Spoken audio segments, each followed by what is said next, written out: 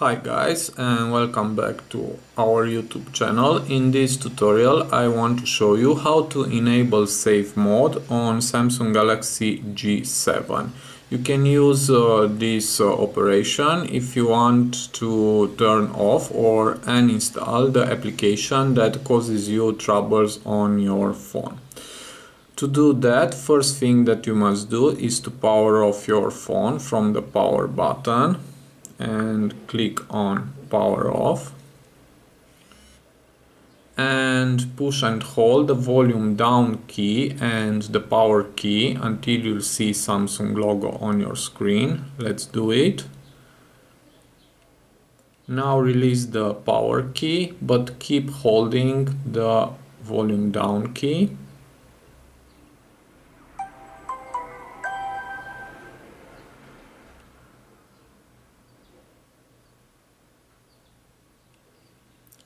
And as you can see, now your phone is in safe mode. So you can use this method before doing a hard reset to your device if your device running slow or freeze, or you have some software problems with your phone. You can go to the settings and go to application, and we have here application manager, and uninstall the application that causes you troubles.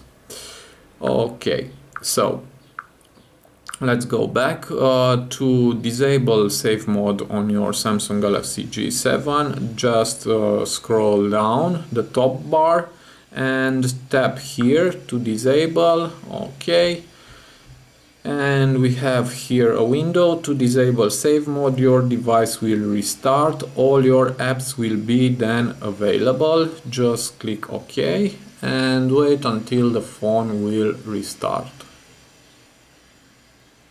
Okay, so that's it.